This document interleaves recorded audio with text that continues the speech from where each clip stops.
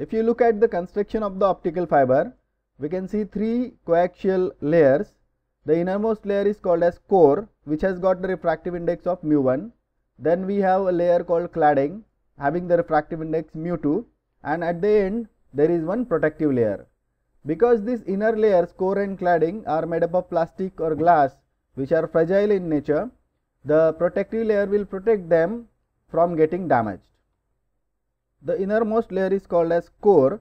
The light waves actually will travel through this particular region, core, and the principle on which the working of this optical fiber is based is called as total internal reflection. This total internal reflection can be achieved by maintaining the refractive index of core mu1 to be greater than refractive index of cladding mu2.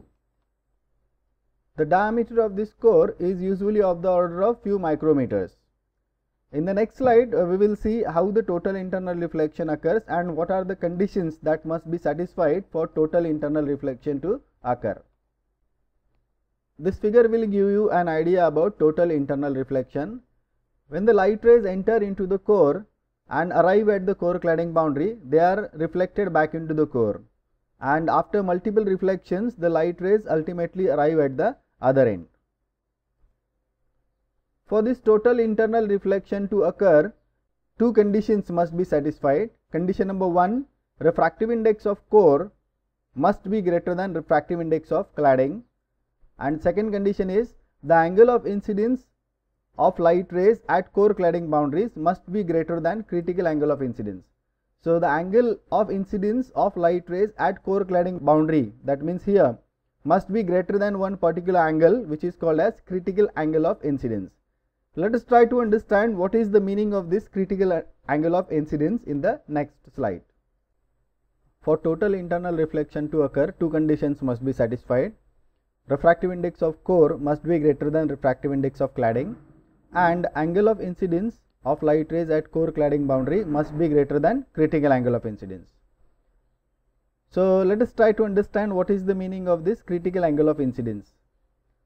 For that, let us consider this diagram. In this diagram, we have a boundary which separates core from cladding.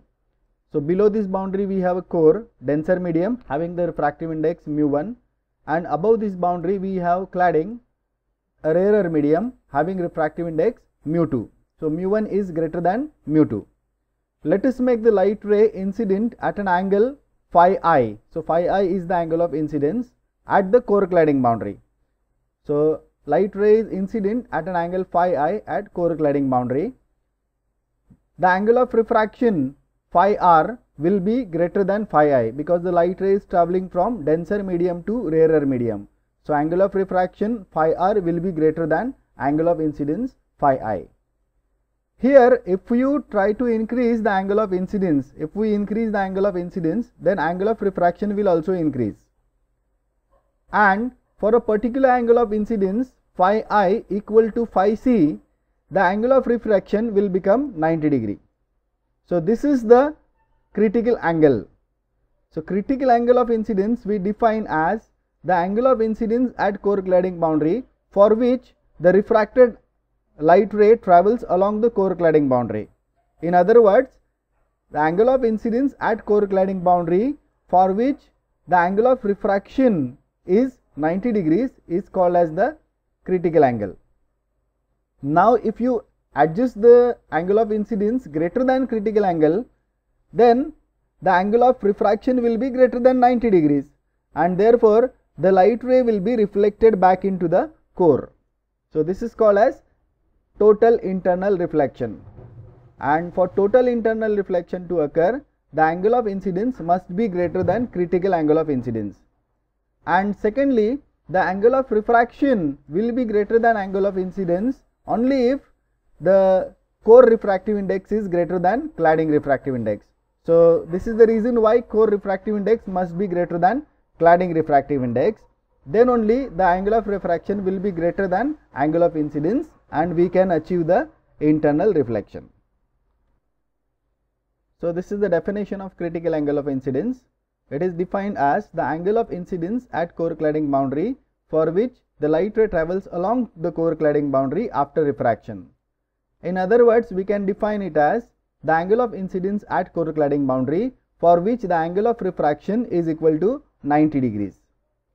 So according to Snell's law, we can write sin phi I upon sin phi r. Phi I is the angle of incidence and phi r is the angle of refraction, is equal to mu 2 upon mu 1. So this Snell's law you must be familiar with. Sin I upon sin r equal to mu 2 upon mu 1 we write it as, but here angle of incidence is phi I and angle of refraction is phi r. So according to definition of critical angle, we have seen when phi I is equal to phi c, when angle of incidence is equal to critical angle of incidence, then phi r is equal to 90 degrees, and therefore we can write sin of phi c upon sin of 90, that is equal to mu 2 upon mu 1. Sin of 90 is 1 and therefore sin phi c can be written as mu 2 upon mu 1. So for total internal reflection to occur, sin of phi I must be greater than mu 2 upon mu 1.